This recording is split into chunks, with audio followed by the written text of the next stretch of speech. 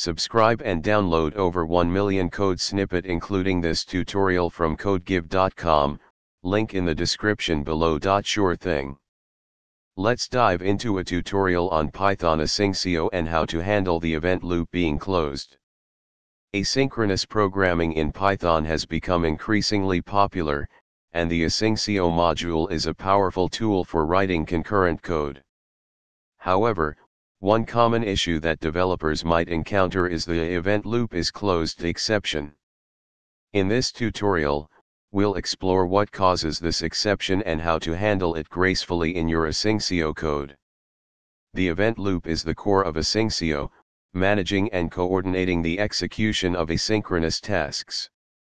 It allows you to write non-blocking code by using coroutines and awaits. Before we proceed with the exception handling, let's have a brief overview of how the event loop works.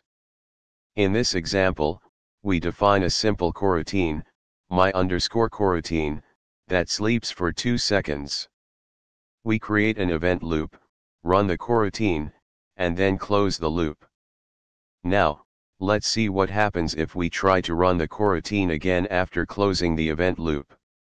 Executing the code above will result in a runtime error with the message event loop is closed. This is because once the event loop is closed, it cannot be reused for running new coroutines. To handle this exception gracefully, you can check whether the event loop is still running before attempting to run a coroutine. Here's an example.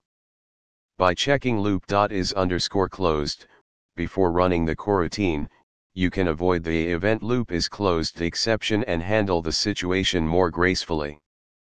Now you have a better understanding of the asyncio event loop and how to handle the event loop is closed exception in your Python code. Happy coding! ChatGPT